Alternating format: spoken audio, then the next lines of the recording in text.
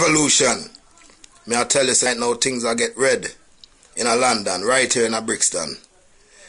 We have the squatters, a fight for the squatters' rights and the squatters' union, which is more like a family, you see me? The tribe fighting for a mission. As Tunda, my friend Majah Tunda there, introducing me. I'm going to introduce myself a bit further in the situation. The homelessness, squatting, people in England denied their rights who were born in England, such as myself. Hello London, hello world.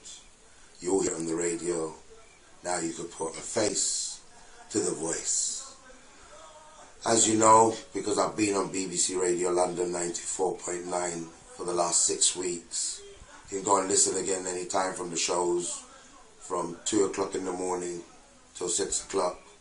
You'll hear me on Caroline Faraday last night, 2:45, bringing the angle of a story that hasn't been told.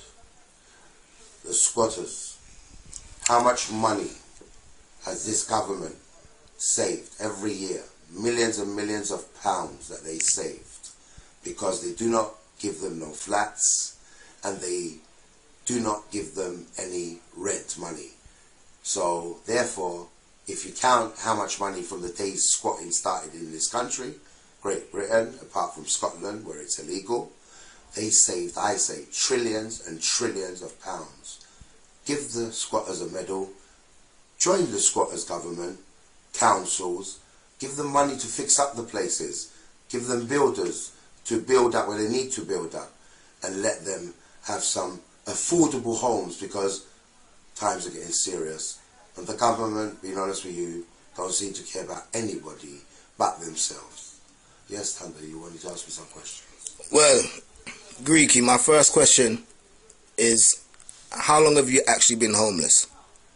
I've been homeless now and on the streets and on, well, I didn't even know it had a term, the council, called sofa surfing. I thought I'm going to go to some beach and start on the sofa surfing on the sea waves. But apparently it's what I've been doing, going from friends to friends' house, sleeping on sofas, sometimes on floors, sometimes in chairs. Then about 6 weeks ago I ended up being completely on the streets. I had a girlfriend, you know, stayed there on and off for a few months.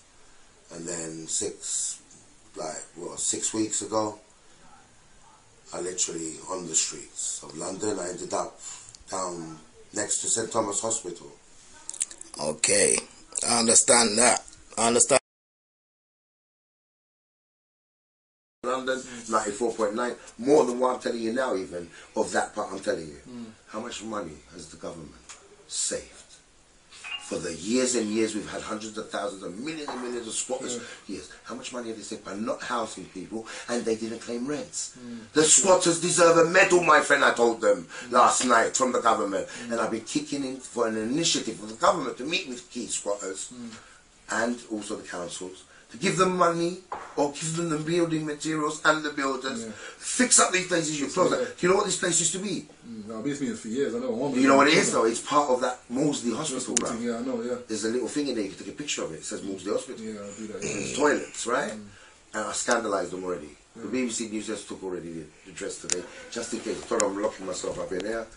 Told everybody, pack up your things, who wants to stand up in there with me, because we're a family. I need you out there free, I don't want you all arrested. But I've told the BBC, that's it. My back's killing me. My legs going numb. Medical conditions, not Suffering from depression. Suffering from anxiety. No one's listening. The medical services came and found me in my bed like this at my mum's. When my mum stayed at the house before the house sold 6 months ago, I ended up on the streets. My toenails wrapped up. Medical services are a private company. My GP went and found out. No one else could. Asked the BBC, they wouldn't even find out because they don't want to sue them. No one's sued them before. Job centre people said, Greekie, try and do it, man. You're the man who can do it. And you got the condition, man. You got a ligament, 2-3 vertebrae missing. Your neck's going, your neck, it's got spondylitis in the neck. It's all down, MRI now. That's why I'm really pissed off. And they don't do nothing to help you. No. What they done, they left him on the streets, bruv. And what happened? The medical dead. services came 3 years ago.